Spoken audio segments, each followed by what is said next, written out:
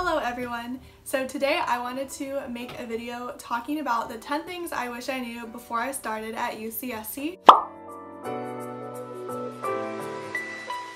And I thought this video would be really helpful if you are going to be an incoming first year or transfer student to UC Santa Cruz. These are just some sort of like tips and just helpful information about both the school and the town and just navigating college in general. So without further ado, let's get into the video. The first thing that I wish I knew before starting was that you should choose the college that you're going to be affiliating yourself with wisely. So if you don't go to UCSC, you're probably very confused about what that means. So Santa Cruz has a 10 college system, which is confusing because UC Santa Cruz is a college. But within that, there are 10 residential colleges. Each one has their own theme, and each one offers housing on campus.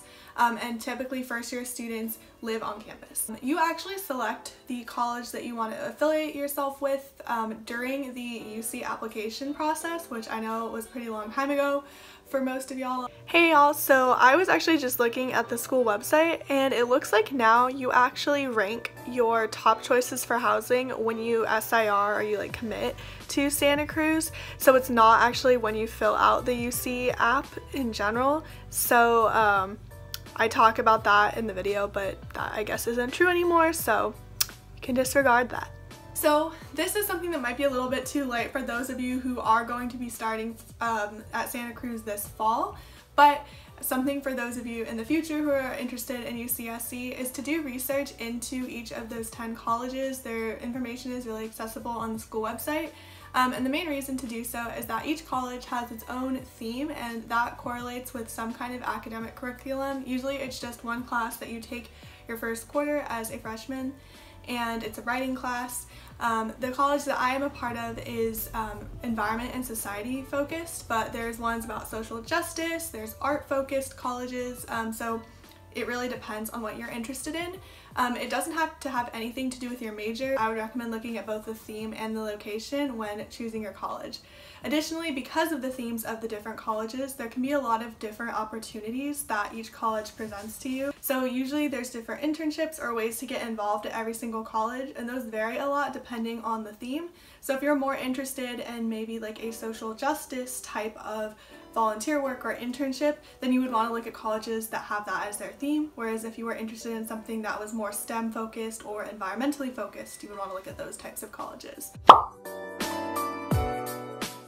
So the second thing that I wish I knew before starting at UCSC was that it's really important to go on campus tours and multiple and different types of campus tours. I was fortunate enough to live fairly close to Santa Cruz so that it was easy for me to visit. Obviously, if I had been flying out or driving from farther away, I know that this isn't as possible, but I was able to tour the school before, like as a prospective student, before I even knew I would be going there. I was able to get a little bit familiarized with like the general layout of the campus. Once you are at Santa Cruz but before your classes officially start, there's also many more opportunities to get a more extensive tour. The tour that I went on, and this was during Welcome Week, which is the week that you have as a first year before your classes officially start, was a Find Your Classes tour, and this is something that Rachel Carson did, but I am assuming that it's probably done at most of the other colleges as well.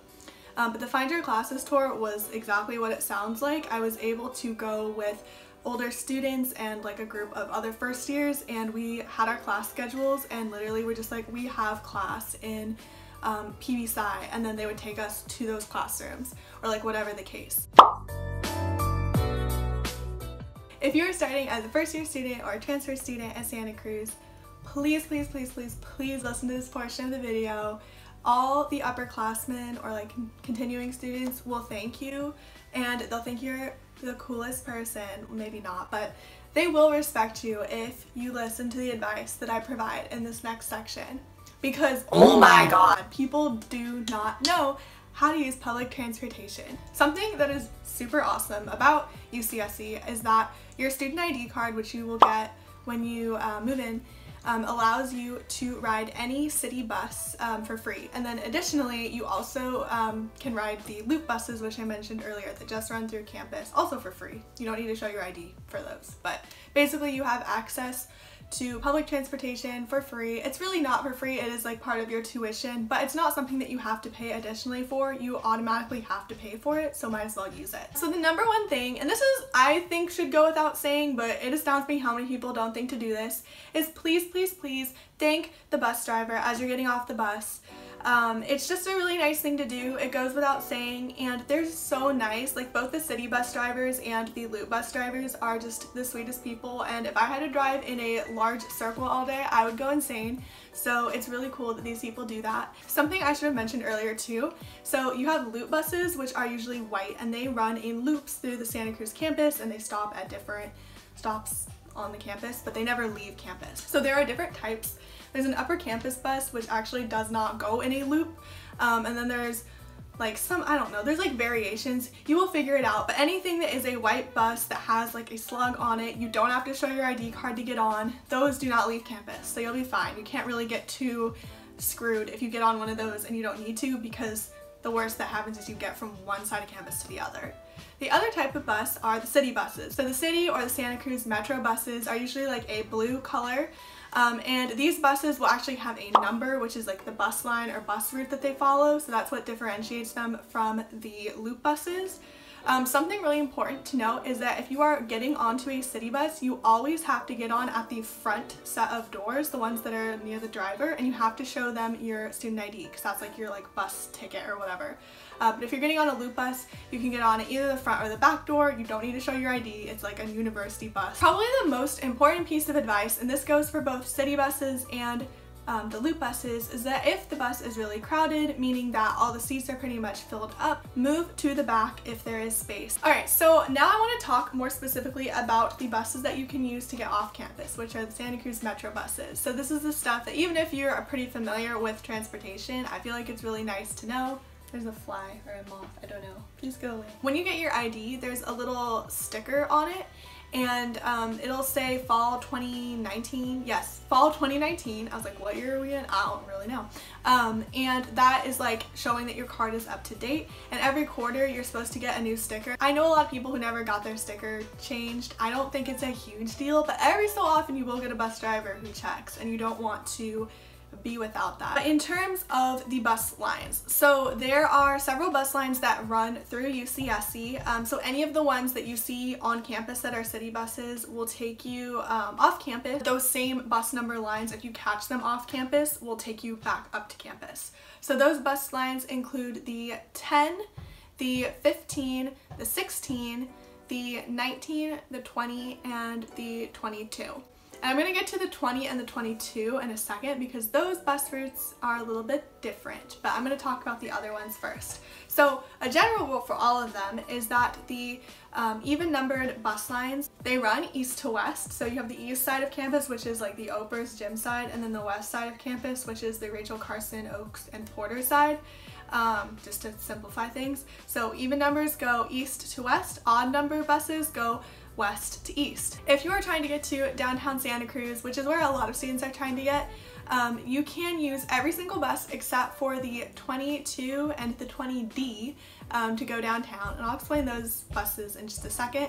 But every other bus will take you downtown. If you are trying to get to beaches, the 20, the 22, or the 19 are the best for that. If you're trying to get anywhere on the west side, the 20 or 22 is also good for that.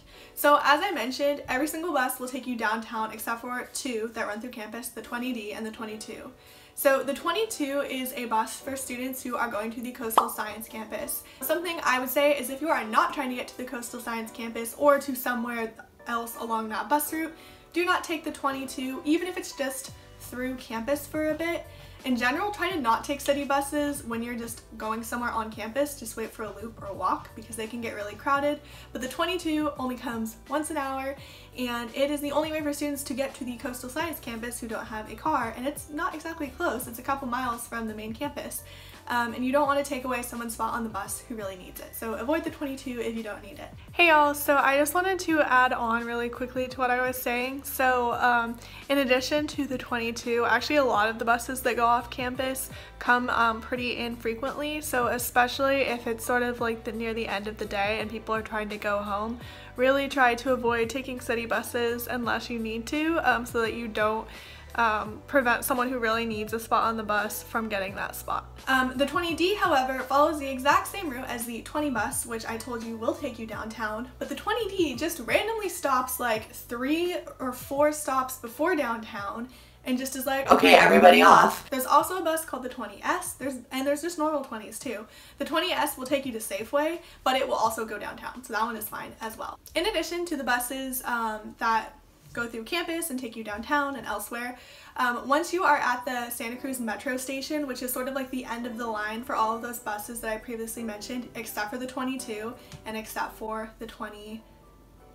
But anyway, if you do ride all the other buses to the end of the line, you will end up at the Santa Cruz Metro station where you have to get off, and it's like a transit center. But at the metro station, you can connect with other buses. So one of these, and one that I would take kind of frequently, is the 17 bus. This will take you over Highway 17, which basically takes you to San Jose and sort of the Bay Area. So if you're from there, it can be actually a really easy way to get home. But also if you're just interested in checking that area out, it costs $7 one way, so it's pretty inexpensive and it's pretty fast. So that's a nice option. It also connects you to like Caltrain, and it's really close to the San Jose airport. So I know if people are trying to get a flight or a train, that's also a really good option. Also, you can take buses to the Capitola Mall, which is the closest Target to Santa Cruz, and that bus is like the 69W or something very weird, I don't know for sure. But it's completely free with your student ID, so you can go to the Capitola area for free. I think you can go all the way to Watsonville on that bus, and I really just recommend, use Google Maps, familiarize yourself with the schedule. There is definitely different schedules between weekdays and weekends and holidays and all of that. Finally, I just want to say, obviously this is a ton of information, and I just wanted to put it out there because I feel like it can be really tricky and intimidating if you haven't really used public transportation that much before. If it makes any of y'all feel better, I didn't really use it at all, at least buses, until I came to Santa Cruz. And while there is always the option to use Uber or Lyft or Zipcar, I just think that the fact that you have access to a free or like built into your tuition service is really cool. And I personally don't have a ton of money to spend on Uber and Lyft and all of that, so this was a really good option. So I apologize if that was more than you ever wanted to know about the bus system, but I just think that is some very valuable information that hopefully is helpful to you when you start. So the next thing that I wish I knew was how important it is to take advantage of the academic resources that you have available to you. So something that I had never heard of before coming to Santa Cruz was what's called MSI, which I think stands for Modified Student Instruction. People will refer to it as MSI, but basically it is a student sort of tutoring and like group learning service that's completely free, and it's usually offered for certain classes. I don't know if this is more of a STEM department kind of service or if it also is in the humanities. If you go to Santa Cruz and know, like, feel free to comment below, but I think it might be a little bit more for STEM students, but it's completely free. It usually is like a once a week or as many times a week as you want sort of like tutoring session thing, and it's run by students who have taken the class that you are currently in. So like for Chem 1A, which is like an intro chem class, I used it, and you can go over homework, you can just go over class concepts. Another thing that I mentioned in my previous video was the importance of office hours. That is kind of similar to MSI, where you get this small group learning experience, but office hours are actually run by the professor of whatever class you're taking, and they can provide the best advice. Obviously, they're the professor, and learning techniques. They will give you study tips, they will go over stuff that is confusing from the course, and it's a really good way to get to know your professor, which can be really helpful for rec letters and internships and anything down the road. And you also will have TAs for each of your classes, especially if it's a large lecture class, and TAs are a really good way to get additional help. Oftentimes they have a section that is mandatory, but even if it's not mandatory, I recommend checking it out. You might find that you don't find the section that helpful. I actually have found that to be the case for some of my classes, but don't just discount it right away. Definitely go. You can also try out different TAs sometimes if your class is more flexible, and they also might offer office hours if you find that your professor is really intimidating. I feel like for me, like my first quarter, the math class I took, the professor just terrified me, but the TA I had was amazing. He was so nice, and so I would go to his office hours and he was still really, really helpful. Just in general, there's a lot more resources and like people available to you than I think that there really is in high school. It's really easy to succeed if you use those resources, and don't be intimidated by them or feel like, oh, I don't need a tutor or like whatever. Like, they're there to help you because classes are difficult, and it can be really difficult to adjust to the quarter system and just college in general. So kind of building off of that, I also wanted to talk about a little bit of what I wish I knew in terms of studying when I came in. So the main thing is studying with a small group or at least one other person, I feel like is extremely helpful. For me, it helps me to know if I'm on track, and it's just more fun and I'm more motivated to study with people than by myself. I also really, really love Quizlet. I feel like most people know what Quizlet is. Obviously, this is not sponsored, but I just love Quizlet, especially if it's just a class where you just need to memorize stuff. Quizlet is great. It reduces the waste of flashcards, and I always feel the need to kind of like talk out loud when I do flashcards, which can be a very awkward thing to do at school, especially like in a dorm with 2 other people. But if you use Quizlet, you can use the learn, like the learn function, and that allows you to type in answers and stuff like that, so you don't need to talk out loud, but still commits it to muscle memory because you're writing it down, and it's actually more like what you would do on the test. The final sort of studying piece of advice that I would say for Santa Cruz is that, and this is probably true everywhere, I feel like some of this information is a little bit more general, but review sessions will save you. TAs, or usually actually professors, will offer a like 1 or 2 review sessions leading up to a midterm or a final, where they just kind of go over everything that you need to know for that test.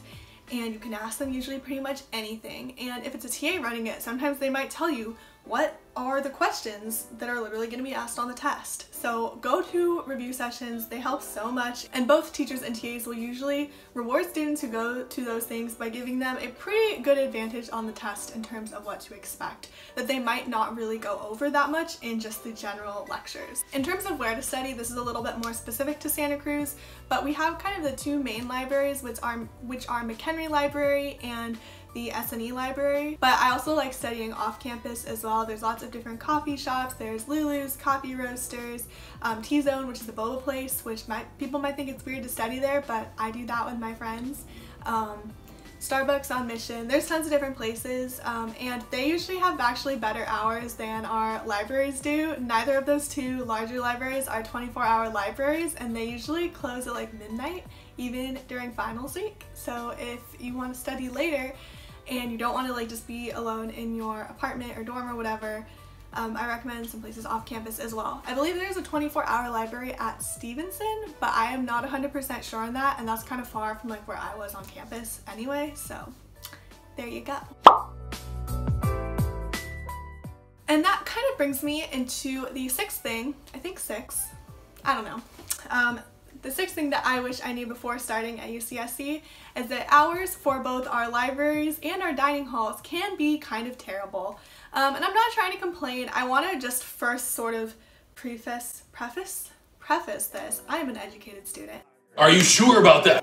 By saying that I understand that the reason that these places have restricted hours is because it costs money to staff these different places, and we don't have unlimited funds, obviously. So I'm not trying to say that like they need to extend their hours, but when you are unfamiliar with the hours and you're expecting them to be open longer because you know friends at other schools that have 24-hour libraries or whatever the case, it can be kind of surprising. So I just wanted to tell you all up front that these are the hours, and sometimes it's not great. So starting actually with the dining halls, so the rules with our dining halls are kind of weird. It's basically Sunday through Thursday. They're open from like 6:30 a.m. to I think 11 p.m., which honestly I feel like is pretty good. And then Friday through Saturday, which I guess is just 2 days, and I guess Sunday morning they're opening at 8 a.m. and then but they close at 8 p.m. I believe. I don't want to say that wrong, but they close significantly earlier. Another thing is that the Merrill, Crown, and the Porter Kresge dining halls are just completely closed on the weekend, so you have to go to another college to eat. And as a first-year student living in the dorm, you're required to have a meal plan, and you don't really have access to a kitchen, so the dining halls are where you will get your food unless you're buying it, somewhere like off campus or at a cafe or something.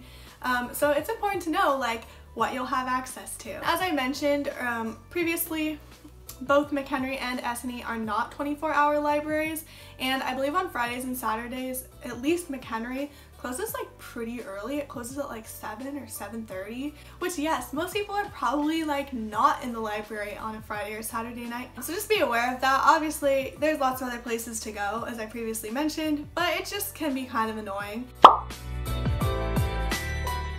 So the next thing I think is kind of nice to know before starting is that the dining hall food is pretty average.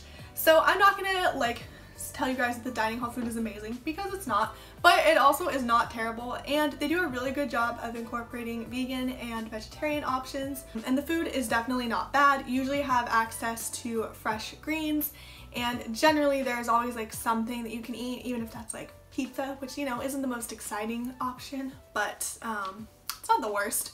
Also, a lot of students work in the dining halls, and it is the way that they are able to pay for their school, which is a really cool option. So I am not trying to blast the dining halls for not having 5-star amazing meals, but it is something that you do have to pay for, and it is kind of expensive. If you're living in the dorms, you have to get a meal plan, and you know, it's just something to be aware of. So as I said, if you're a first-year student, you don't really have a choice. You have to at least get a 5-day meal plan, and I recommend just getting the 7-day meal plan, because if you don't really have access to a kitchen, it's not like you can just magically cook your food on the weekend. But if you are living in the apartments or off campus, I would recommend not purchasing any meal plan and cooking for yourself. It is significantly cheaper, unless you get some kind of financial aid that covers your meals. I would really recommend cooking your own food. You can buy what are called like Slug Club meals, and that's just a card that you load with like prepaid meals. And you can buy like 10, and then it's like, oh, like I'm studying for finals and don't have time to make a meal this week or this day. Then it's like nice and you can use it, and you can go into a dining hall, but you don't have to do like the 55 meal day plan, which is a lot of meals to have to use if you don't really like the dining hall food that much, and it's not that cheap. That brings me to my next point, and that is that non-dining hall food in Santa Cruz and on campus is pretty great. So starting with the on-campus, there are a lot of different cafes on campus, and as a first year, you get flexi dollars, which are basically more things that seem like they're free, but you actually do pay for them, but you might as well use them. But flexi dollars are accepted at most of the cafes on campus, so you can get like a coffee or an acai bowl, which I highly recommend. Basically just like other meals and snacks and stuff like that that you can kind of get for free, but not really for free. Hey, so I just realized I didn't actually explain what flexi dollars are, which is kind of important to the point I was trying to make. So flexi dollars, you get 50 of them per quarter when you get a meal plan. And again, like I mentioned in the video, you pay for them as part of that meal plan, so they're not like this free thing. But basically, they're like, I guess like sort of like university bucks or something, like you could call it, so that you can use them at a cafe on campus as if you were paying with cash, but you're paying with these flexi dollars, and they're just on your ID card, so actually hand them your ID card and they swipe that. So my favorite places on campus, I really like the Stevenson Cafe, the Amazon Juice Bowls in McHenry, which is where you can get acai bowls, oh my god, I'm blanking, the Owl's Nest, which is in Kresge, and then Oaks Cafe. The food in town, there are some really good places. Once again, all of this stuff is like very much my opinion. I think Santa Cruz has pretty decent Mexican food. Some of my places are Los Pericos, El Palomar, Taqueria Vallarta, which is on Mission, and then Taqueria Santa Cruz. All these places, honestly, that's like most of the Mexican food places in the main part of Santa Cruz, but they're all like pretty decent and pretty affordable, so I definitely recommend trying them out. I like all of them. Lots of people have their like favorite, but I genuinely like all 4 of the places that I just said. The boba in Santa Cruz is not that great. T-Zone, which is on Mission, I would say is the best place in Santa Cruz. You can get the most like variety of options, and you know, it's not bad, and it's pretty inexpensive. People like Quickly, but I think Quickly is trash, but that's just my opinion. And then there is Pacific Thai, which has kind of like a boba, you can buy boba sort of like in the back of the Thai restaurant. That's also a good restaurant if you like Thai food. But they have Thai Tea Tuesdays, but the Thai tea is like half off, so if you really like Thai iced tea, I do recommend Pacific Thai. Some Asian food restaurants that I really like are Betty's Noodles. So it's kind of, both of the restaurants that I'm going to mention are more Asian fusion. It's like several different types of Asian food. It's not like a specific like Vietnamese or Thai or anything like that. But Betty's Noodles has lots of different noodle dishes, and it's located on Pacific, which is like downtown, right in front of the metro station, which is the weirdest. It's kind of built into the metro station, which I will admit I completely judged and thought was the weirdest place to have a restaurant, and I was like, that's not clean, that's weird. But it's very, very good and fairly inexpensive for like a big like bowl of like pho or like pad thai or anything like that. Another place that I really like, but you can really only get there, you can get there by bus, but it's a pretty long bus ride, or if you have a car, is Charlie Hong Kong. It's over on SoCal. Once again, more of like an Asian fusion, like different Asian food places, but they have a lot of vegan, organic food options. And then two other places that I've heard really good things about but have not tried are the Saturn Cafe, which is downtown, and they have a ton of vegetarian, or like everything is vegetarian, I think. And then I also have heard great things about the Santa Cruz Diner. Something else that I wish I knew before starting at Santa Cruz is that there are a lot of stores that at home I consider to be like pretty common, easy to get to stores that are actually either not in Santa Cruz at all, or that are a little bit harder to get to without like a car. So this includes kind of hardware stores. Like Home Depot and Lowe's are pretty close to where I live back home. Neither of those are in Santa Cruz. There is a smaller hardware store by the Safeway on Mission, but if you need like more specific stuff, I don't know if you ever really would, but just know that they don't have a lot of hardware stores. Additionally, they don't have a Michael's. The closest one is, I guess, technically in San Jose area. There's also one on the way to Monterey in, I think, Seaside, question mark, I don't know. So if you need craft supplies, I feel like this does come up a little bit more for projects, especially if you're like an art student or taking an art class. It might be nice to have art supplies. That said, there are smaller art supply stores both downtown and on SoCal. But once again, like they might not have as wide of a selection or as cheap of a selection as Michael's does. Additionally, there's not a huge mall really close to Santa Cruz. Capitola has sort of a mall, but it's honestly pretty sparse in terms of clothing stores. There is a Forever 21 and an Urban Outfitters downtown, but that's it in terms of like major, and a Gap in terms of like major clothing stores. And then, as I mentioned, the closest Target is in Capitola. In terms of grocery stores though, there is a Trader Joe's downtown as well as one in Capitola, and then there is a Safeway on Mission. Those are sort of the main grocery stores that most students shop at. And additionally, there is a Costco in Santa Cruz. It is kind of in a weird location. It's pretty much, unless you have a car or a friend with a car, you can't really get to it, especially if you're buying a bunch of stuff. But yes, there is one. It's actually pretty close to campus. It's kind of just off of Highway 1 as you drive off of the 17. So the final point that I wanted to leave you all with is that you are in a beautiful, beautiful location. Both the school itself and the town of Santa Cruz, I think, are just amazing. You have the redwood forests, you have the beach, and just sort of the beach town feel. And especially when you are a first year, you have, I would say, a little bit more time on your hands than maybe later down the road. But no matter what, always try and explore your surroundings both on and off campus. You're also fairly close to Monterey. It's about an hour away, and Monterey is beautiful. You can snorkel, scuba dive, kayak, like all of those things. Hiking is really nice. Davenport, a lot closer. It's if you go up Highway 1, so the opposite direction, like towards north, towards San Francisco, is very pretty as well. There's hiking in Henry Cowell off of Highway 9.